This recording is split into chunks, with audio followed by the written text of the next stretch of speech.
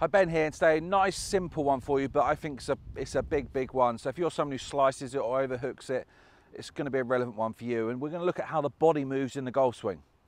You know, you see lots of stuff about how the hands, how the arms are moving, but there's very little on how the body hits the golf ball, how the body moves, the centre moves. Obviously, I'm a little bit bigger than most of you out there, so it's a bit easier for me to explain. So if I'm here, if you're a slicer, guess what? If much as I try and put this club down on position, if my body starts to go left, and you'll sit here, starts to move left, my belly button's going left, so I'm trying to turn into my follow through, look where my club naturally starts to go. And this is the big thing I see in people. They don't shift properly. And I talk about this a lot, where people don't complete their backswing.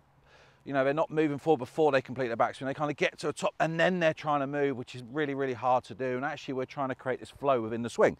So if I'm here and I'm swinging, I get to here and I start to move my mass forwards and my belly button actually kind of feel like it actually goes slightly right, guess where my club's going to come? On the inside here, then I can let it go. So nice and simple this. If your center, your body, your center of mass is moving kind of left and backwards over the top, if it's moving forwards and to the right, guess what? You're going to be able to get it in here and get that draw swing. But I'm going to do more on this because it's a big subject and something I'm quite passionate about this area.